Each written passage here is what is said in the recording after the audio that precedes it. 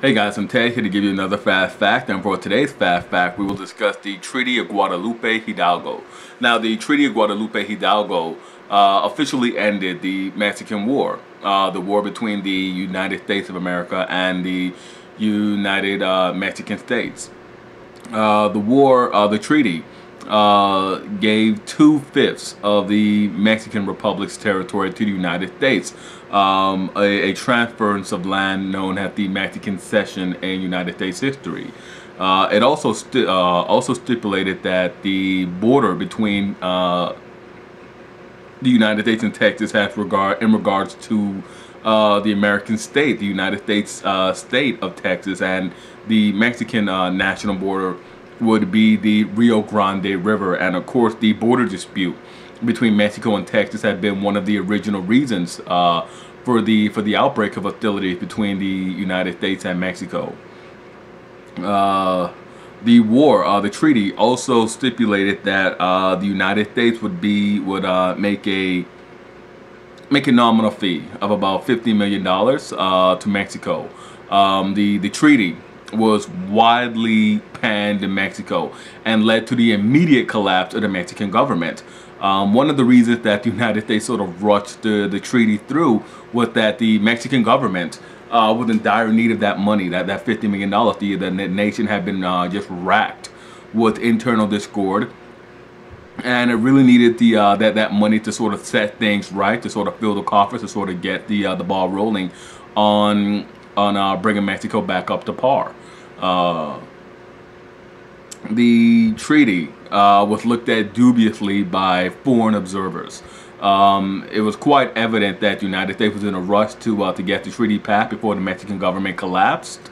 Ever since the defeat of Santa Anna in 1836, the Mexican government had rarely been stable. There had been periods of prosperity, periods of calm, but for the most part, it had just been unstable and not really able to get its act together.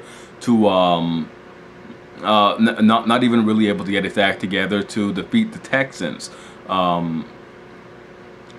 With that being said, the Treaty of Guadalupe Hidalgo really had kind of the same impact on the United States. It was acclaimed in the United States. It was sort of as a good thing in the United States, and then the reality set in the United States, and that is that with all of this land coming in, many people wonder what was going to happen to it. For a very large segment of the population, for the slavocrats and the pro-slavery forces, it was quite clear the majority of the territory laid below the 3630 line, which meant that this territory would be open to slavery.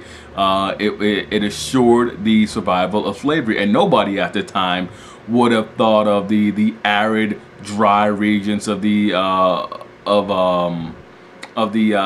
desert, of the Sonoran deserts, or of the West Texas deserts, Nevada, or even the desert regions of California. Nobody thought of these regions as being suitable for the agricultural based slavery that was popular in Georgia and in Texas. They simply wanted pro-slavery states in the Union to bulk up slavery support nationwide. And of course, this was just unsuitable to the many northern forces, the many northern advocates of either free soil for European American men or the northern abolitionists. So the Treaty of Guadalupe Hidalgo was sort of a double-edged sword for the United States, and was extremely detrimental to the United States. And then you guys have it. Quick fast fact on the Treaty of Guadalupe Hidalgo.